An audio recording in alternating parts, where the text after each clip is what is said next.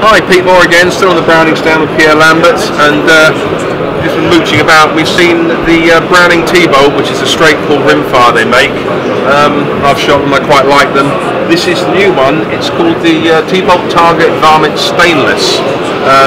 And it certainly looks a bit different, so Pierre, could you just tell us how it differs from the standard T-Bolt? Yes, so actually we have the same basis of the T-Bolt.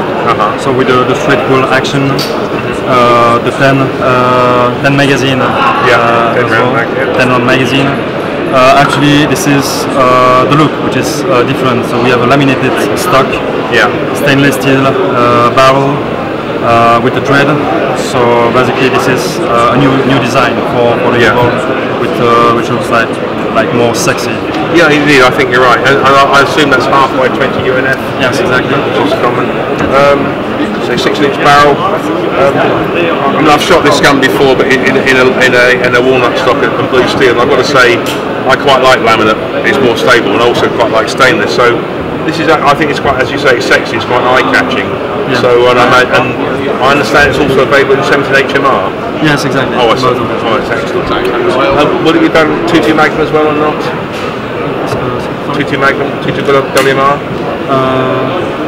No, probably not. I don't know, just says 17 there. But yes, exactly. Sorry. Yeah. Okay, that's cool. Yeah.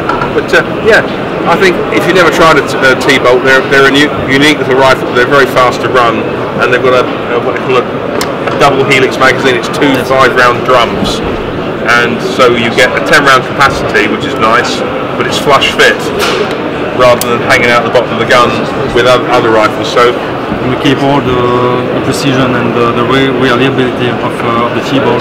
Yeah, but so in a nice package. With a nice package. It's cool.